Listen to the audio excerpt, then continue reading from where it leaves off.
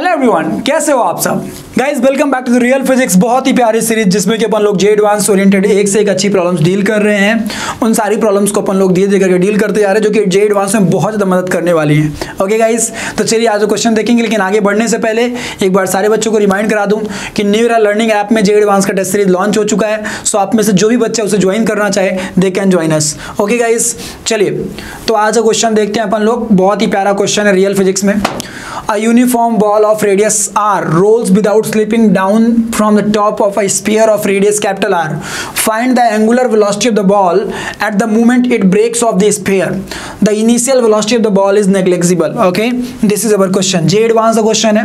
मैं इसको medium questions में से एक मानूंगा। मैं इसको इजी भी नहीं मानूंगा, ना ही टफ मानूंगा, मीडियम क्वेश्चंस में से एक मानूंगा। क्यों ऐसा मैं बोल रहा हूँ आपको समझ में आ जाएगा सॉल्यूशन देखने के बाद। ऑब्वियस सी बात है, ये बाय द वे इरोडोव की प्रॉब्लम है, यू ऑल नो दैट। ठीक है, तो चलिए मैं चाहता हूं कि आप लोग एक बार वीडियो को पॉज करिए, एक बार पहले वीडियो को पॉज करिए, खुद से ट्राई करिए, देखिए कि क्या आपसे ये प्रॉब्लम बन पा रही है, नहीं बन पा रही। यदि नहीं बन पा रही तो क्या कारण है कि आपसे प्रॉब्लम नहीं बनी। फिर आप मेरे साथ उस सॉल्यूशन को मैच करिए, देन यू विल रियलाइज कि अच्छा ये इशूज थे जिस वजह से मेरा सॉल्यूशन सही नहीं आ रहा था। ओके गाइस, तो चलिए इस क्वेश्चन को मैं सॉल्व करता हूँ और देखते हैं इसका कि कितना क्या कैसे करना पड़ेगा। ठीक है, A uniform ball of radius small r rolls without slipping down the top of a sphere of radius capital R. Clear है? चलो मैं थोड़ा सा बड़ा सा ही वो ले लेता हूँ, ठीक है ना, स्क्रीन ले लेता हूँ। चलिए हमारे पास पहले हम बड़ा प्यारा सा क्या लेंगे, एक स्फीयर लेंगे। फर्स्ट ऑफ ऑल हम एक बड़ा सा प्यारा सा स्फीयर लेंगे। ओके ठीक है, इस स्फीयर के ऊपर एक छोटी सी बॉल है, एक छोटी सी क्या है बेटा, बॉल है, जो कि मान लो ऐसे रही होगी। पहले टॉप मोस्ट पॉइंट पे बॉल ऐसे थी। ठीक है, उसको थोड़ा सा बस छोड़ा गया तो वो मान लो कि ऐसे रोल करने लगी, ऐसे नीचे की ओर आने लगी। और नीचे की ओर जब आने लगी वो किसी भी कंडीशन पे जब यहाँ पे आई होगी तो उसने क्या किया, सर्किल को छोड़ दिया। मतलब एक तरह से देखा जाए तो स्फीयर को छोड़ दिया, ब्रेक ऑफ हो गई, मतलब सर्किल से अलग हो गई, या उस पर्टिकुलर स्फीयर से वो अलग हो गई। तो क्वेश्चन हमारे सामने ये पूछा गया उसमें कि फाइंड द एंगुलर वेलोसिटी। उस वक्त उसकी एंगुलर वेलोसिटी, मतलब उस वक्त उसका एंगुलर वेलोसिटी ओमेगा क्या रहा होगा, कितने की एंगुलर वेलोसिटी से रोटेट करती रही होगी जिस वक्त उसने उस स्फीयर को छोड़ा होगा। ठीक है, और इसमें कुछ चीज़ें हमें बता रखा है, जैसे कि हमें ये बता रखा है कि इसका रेडियस जो मानना हमें वो कैपिटल आर मानना है। ठीक है, इसका रेडियस जो हमें मानना है वो स्मॉल आर मानना है,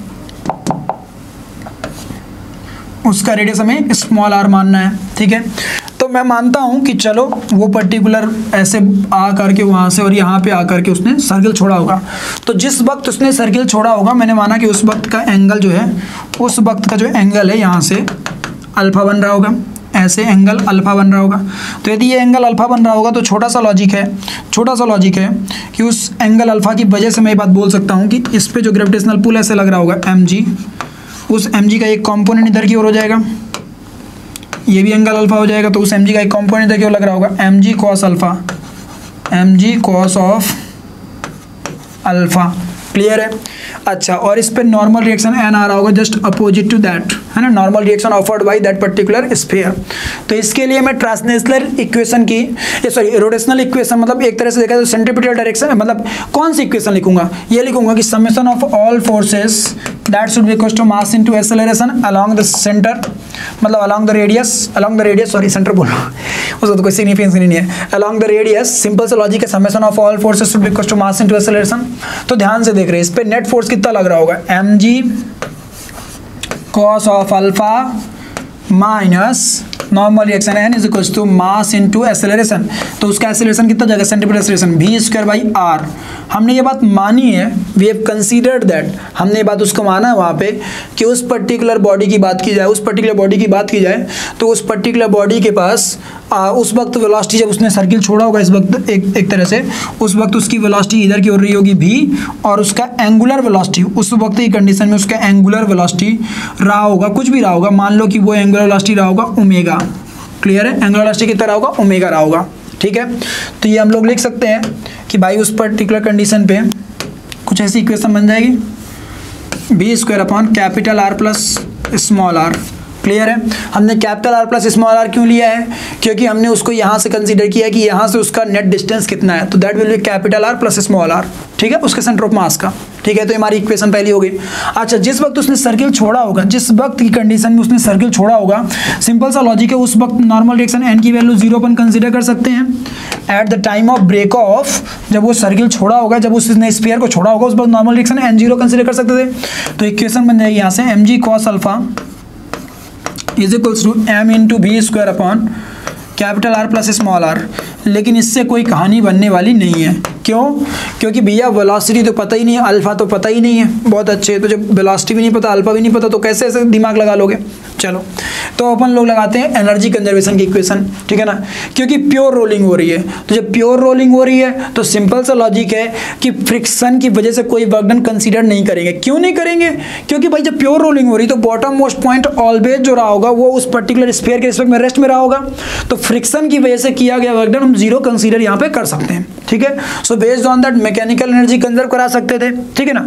आप लोग चाहें तो वर्क एनर्जी थ्योरम भी लगा सकते हैं, सेम आपको एक्सप्रेशन मिलेंगे, ओके। मतलब इतने ज़्यादा कुछ डिफरेंसेस आपको देखने को मिलेंगे नहीं। तो यदि हम वर्क एनर्जी थ्योरम लगाएं तो इनिशियली ध्यान से देखा जाए तो इसका सेंटर ऑफ मास यहां से, इसका सेंटर ऑफ मास यहां से पहले इतनी हाइट में था, ठीक है, पहले यहां पे था, अभी वो यहां पे आ चुका है। तो एक तरह से जो लॉस इन पोटेंशियल एनर्जी होगा वो गेन इन काइनेटिक एनर्जी की फॉर्म में दिखेगा। तो लॉस इन पोटेंशियल एनर्जी कितना हो जाएगा? वो हो जाएगा m into ji, loss in potential energy equal हो जाएगा m into ji into that height difference. तो वो हाइट डिफरेंस कितना हो जाएगा? Capital R plus small are into 1 minus cos theta. अब तुम्हारे मन में क्वेश्चन आ रहा होगा, सर ये कैसे लिख दिया मैंने? क्योंकि ध्यान से देखो तो ये टोटल लेंथ कितनी है? आर प्लस कैपिटल आर, और ये वाली लेंथ कितनी है? Are plus capital R. तो उस लॉजिक के हिसाब से यदि ये एंगल अल्फा है, थीटा नहीं यार, इसको अल्फा लिखो ना, अल्फा है ना। यदि ये एंगल अल्फा है तो ये लेंथ कितनी हो जाएगी? ये लेंथ हो जाएगी, ये वाली लेंथ हो जाएगी are plus small are into cos of alpha. तो total capital R plus small are में से इस लेंथ को माइनस कर देंगे तो हाइट डिफरेंस नहीं आ जाएगा। तो वही मैंने किया, this is the loss in potential energy that will appear as gain in kinetic energy. So gain in kinetic energy कितना हो जाएगा? Gain in kinetic energy equal to हो जाएगा half of M B square plus half of I omega square, where this term is what? Rotational term of kinetic energy, और ये translational term of kinetic energy है। अच्छा, वो क्या था? वो पर्टिकुलर रिंग थी कि बॉल थी? वो एक यूनिफॉर्म बॉल थी। यूनिफॉर्म बॉल मतलब सॉलिड बॉल, मतलब हम यदि चाहें तो उसका मोमेंट ऑफ इनर्शिया कितना कंसीडर कर सकते थे? स्फीयर की तरह ही कंसीडर कर सकते थे, दैट इज 2/5 mr स्क्वायर, ठीक है ना, 2/5 mr square moment of inertia हो जाएगा। अच्छा, तो ये दूसरी इक्वेशन हमने जनरेट तो कर ली, लेकिन क्या अभी भी क्वेश्चन सॉल्व कर सकते हैं? तो उसका आंसर है बिग नो। व्हाई? बिकॉज ध्यान से देखा है तो हमारे पास कौन कौन से अननोन वेरिएबल्स हैं, ठीक है। यहाँ पे एक वेलोसिटी अननोन वेरिएबल है, एक अल्फा वेरिएबल है, और अब यदि एक नई इक्वेशन बनाए तो उसमें ओमेगा भी वेरिएबल आ गया। तो जब नया एंगुलर वेलोसिटी ओमेगा वेरिएबल भी आ गया तो अब थोड़ा सा कहानी फंस जाएगी। तो इसलिए हमें तीसरी इक्वेशन की जरूरत पड़ेगी। तीसरी इक्वेशन अपन क्या सोचते हैं? वो पर्टिकुलर जो बॉल है वो क्या कर रही है? वो रोल कर रही है। क्या उसने बोल रखा है कि रोल कर रही है? यस, वो रोल कर रही है। रोल करने का मतलब ये हुआ कि इस पर्टिकुलर स्फीयर के रिस्पेक्ट में उसका जो बॉटम मोस्ट पॉइंट है वो कभी भी स्लिप नहीं करेगा।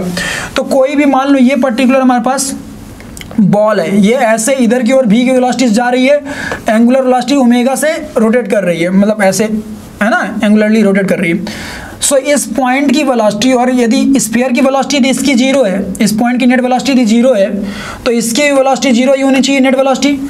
तो वो 0 तभी हो पाएगी जब ध्यान से देखा जाए तो उस पॉइंट की वेलोसिटी क्या लिखेंगे अपन? इधर की ओर v लिखेंगे और इधर की ओर लिखेंगे omega are. Omega are is tangential velocity due to that rotation and v is due to translational motion, ठीक है। तो वो इसका नेट वेलोसिटी 0 तभी रहेगा जब v इज इक्वल टू क्या रहे? ओमेगा आर रहे। तो ये हमारी तीसरी इक्वेशन हो गई, equation number third. Okay, so this is equation number 1, this is equation number 2 and this is equation number 3। अब हमारे पास 3 वेरिएबल हैं और हमारे पास 3 इक्वेशंस हैं और हमारी अब पार्टी होगी। Got it? मतलब हम पार्टी करेंगे। ओके, मतलब बहुत ही सिंपल तरीके से हम बोल सकते हैं कि भैया ये हमारा क्वेश्चन है, ठीक है ना। नहीं, ये ये हमारा क्वेश्चन था और हमने इसको पूछ डाला। Got it? चलिए, आई होप सो आसानी से आपको समझ में आया होगा। तो पहला हम लोगों ने किसका कंडीशन लगाया? NLM, Newton laws of motion से ऑब्जर्व किया कि भाई यदि ये पर्टिकुलर जिस वक्त भी इस पर्टिकुलर सिलेंडर या बॉल ने उस स्फीयर को छोड़ा होगा, सिंपल सा लॉजिक है, उस वक्त की कंडीशन पे नॉर्मल रिएक्शन एन जीरो होगा। सो किसी भी जनरल टाइम पे अपन ऐसा लिखते, वहां पे नॉर्मल रिएक्शन एन को जीरो करा दिए, तो वहां से पहली इक्वेशन मिल गई। ठीक है, दूसरी इक्वेशन हम लोगों ने बेस्ड ऑन एनर्जी कंजर्वेशन लगा दिया, है ना। यदि रोलिंग ना हो रही होती, स्लिपिंग हो रही थी, स्लाइडिंग हो रही होती, तो फिर मैकेनिकल एनर्जी कंजर्व ना कराते, तो हम जानते क्या लिखते, हम फिर वर्क एनर्जी थ्योरम का सहायता लेते कि भैया work done by external agents is equal to change in kinetic energy. सो ऐसा नहीं कि आप रट के बैठ जाइए कि हरदम तो एनर्जी कंजर्वेशन की इक्वेशन लगानी ही है, कंडीशंस को देखते हुए। ठीक है, तो हम लोगों ने ये देखा कि भैया loss in potential energy that will appear as what, change in kinetic energy और gain in kinetic energy. Initially तो जीरो काइनेटिक एनर्जी लेके चले थे, बता रखा है ना उसने, the initial velocity of the ball is नेग्लेक्जिबल। सो जब इनिशियल वेलोसिटी नेग्लेक्जिबल है तो initially kinetic energy zero consider करेंगे। फाइनल काइनेटिक एनर्जी अपन लोगों ने लिख ली translational as well as rotational motion की वजह से, है ना। That is what, gain in kinetic energy and that is equals to loss in potential energy, from there we will get the velocity. अच्छा, तीसरी इक्वेशन हम लोगों ने कहां से जनरेट करी? तीसरी इक्वेशन हम लोगों ने जनरेट कर ली v is equals to omega r से, from there we got the results. Clear है? ये कैसे आया? बिकॉज उसने बता रखा है ना, उसने ये बात कंसीडर कर रखी थी कि sphere of the radius find the angular velocity of the ball. अच्छा हाँ, ये बोल रखा है ना कि radius are roles without slipping down. Slip तो कर ही नहीं रहा, ये तो उसने कंफर्म बता दिया था। तो जब स्लिप नहीं कर रहा तो हो गया, कहानी खत्म, क्वेश्चन खत्म। तो आई होप सो कि एडवांस का भले क्वेश्चन था ये, भले ये एक तरह से देखा जाए तो ईडो को क्वेश्चन रहा होगा, लेकिन हमारे लिए किसी भी तरीके से कठिन क्वेश्चंस में से नहीं था। हम इसको आसानी से कर सकते थे, बस थोड़ा सा दिमाग लगाना था अच्छे से, और अपन इसको आसानी से कर सकते थे। Okay guys, so I hope so कि वीडियो अच्छा लगा हो तो वीडियो को लाइक करिएगा, दोस्तों के साथ शेयर करिएगा। And the most important thing सारे बच्चों के लिए कि न्यूरा लर्निंग ऐप डाउनलोड नहीं किया, उसको गूगल प्ले स्टोर पर रेटिंग्स नहीं दी है, तो गाइस रेटिंग्स दीजिए। आपके लिए इतनी मेहनत कर रहे हैं, आपको भी तो न्यूरा को सपोर्ट करना चाहिए थोड़ा सा। Okay guys, thank you, love you all, take care.